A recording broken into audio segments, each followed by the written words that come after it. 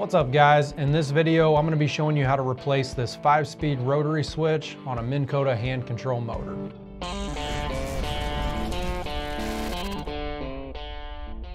The 5-speed rotary switch is located inside of the control box. It connects to the handle and allows you to change the speeds on your motor.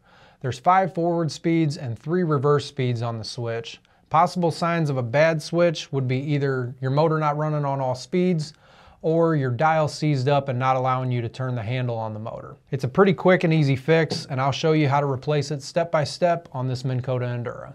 First, we're going to disconnect the motor from power.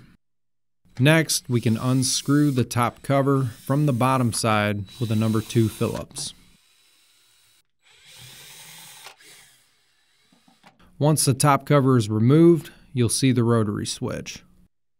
Next, we can remove the switch from the control box base and pull the handle off. Now we can remove the wires from the switch using a pair of pliers. Now we can reconnect the wires to the new switch. Here's a diagram you can screenshot if you need it.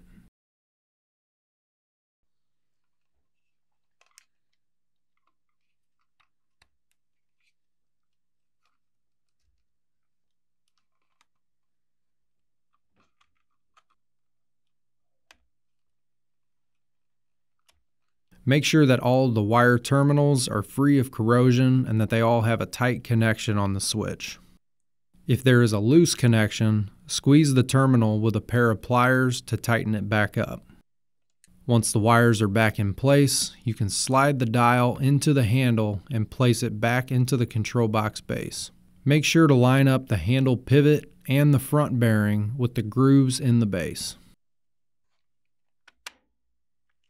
Also, make sure that the wires are free and clear of the screw bosses before putting the screws back in. And now you can reinstall the cover. Once the cover is reinstalled, we can connect the motor to power and test. So that covers it for the 5-speed rotary switch replacement. If you guys need to pick one of these up, I'll have a link in the description below. If you found this video helpful, make sure to give us a like, subscribe, and keep trolling.